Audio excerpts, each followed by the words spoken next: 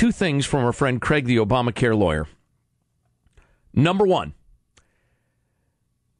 not only does Health and Human Services math, well, the question is how many more people are insured because of Obamacare, or how many fewer are uninsured. So not only does HHS's math show that we might have as few as 2.3 million actually in the exchanges, paid up and enrolled. Actually, it might be 2.3 million. Not even a fraction of the disappointing 8 million. But anyway, but a really pathetic element in that story, which Craig is working on, he'll post tomorrow, and we'll get to that. In the last 3 months, 3 different government agencies have listed 3 different uninsured numbers. You have to laugh to keep from crying. Number one, the Census Bureau, which is probably the most reliable. And by the way, if you don't know Craig, he does this for a living. He advises companies on benefits, how law affects benefits, and how to keep from losing your shirt. So he's not a politician. He is a coldly practical guy in terms of this industry.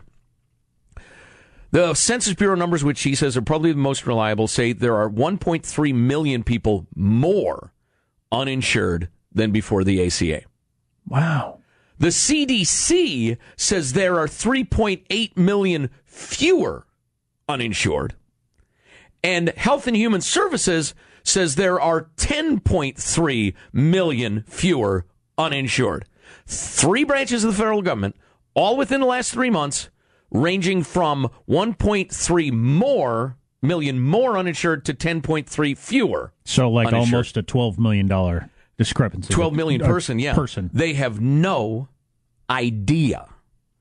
And we're supposed to believe that there are 8 million in Obamacare, he writes. And then this one, this is... How can they not have that number nailed down? I don't know. There is strenuous spinning going on.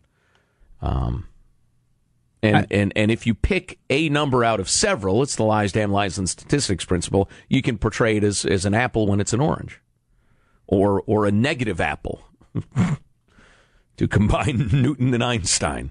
Let's see. California passed a new law last week. This is priceless. Now, when benefits guys and lawyers, because Craig's one of those, conduct our sexual harassment prevention training, we must also now, by law, add training on abusive conduct. Isn't that great? Here's how the legislature defined abusive conduct. You know what? We've got a choice. We can either run 3, 4, 5 minutes late or take a quick break. We got to take a break. This is hilarious. You're not going to believe it. This is sexual harassment? Well, it's been added to sexual harassment. It's abusive conduct, you stupid moron. So stay tuned or I'll punch you in the mouth. So there's a new thing. Yes. So there used to be sexual harassment, hostile work environment. Now there's abusive conduct? Yes, ugly. That's correct. Wow. I need to find out what abusive conduct is. Well, if you're smart enough to figure it out, you're not, you jackass.